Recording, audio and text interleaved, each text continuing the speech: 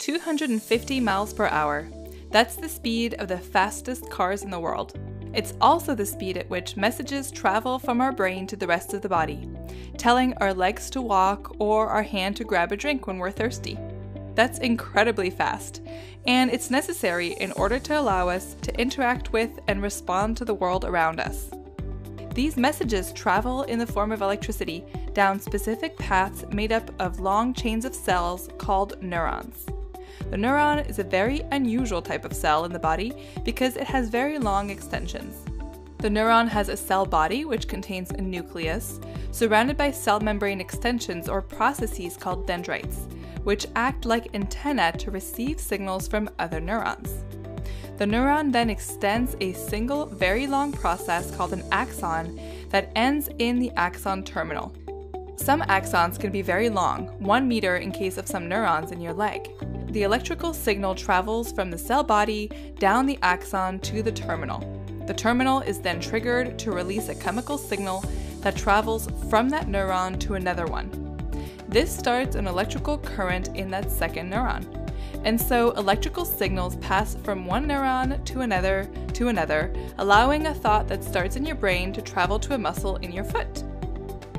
Since axons are the long-distance wires in this communication circuit, fast transmission of the electrical signal down the axon is crucial for us to chase down a flyaway umbrella or jump out of the way of a falling rock.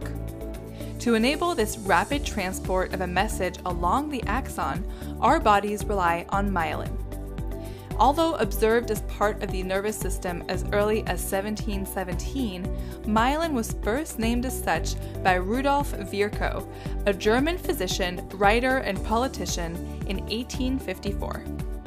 Scientists theorized a few years later that myelin was providing the axon with insulation, which, as in a wire, allowed the electrical signal to move fast, with minimal signal loss as it traveled down the neuron.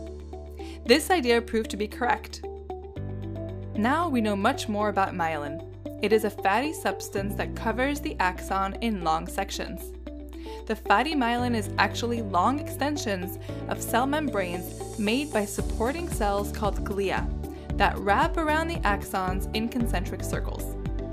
In the central nervous system, meaning the brain and spinal cord, the glial cells that wrap their membranes around axons are called oligodendrocytes. And in the peripheral nervous system, in the nerves that travel throughout the body, they are called Schwann cells. The myelin wrapping is separated by very short, unmyelinated gaps that were spotted by French physician Louis-Antoine Ranvier. They were then named after him as the nodes of Ranvier.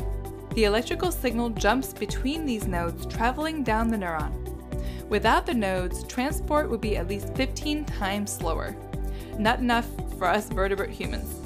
However, some animals, such as the squid and octopus, have developed creative ways to enable fast message transport without using myelin. These creatures have axons with a much larger diameter, which reduces the resistance the signal experiences in a thinner axon, allowing the signal to still move quickly through the animal's body and allow them to escape from predators.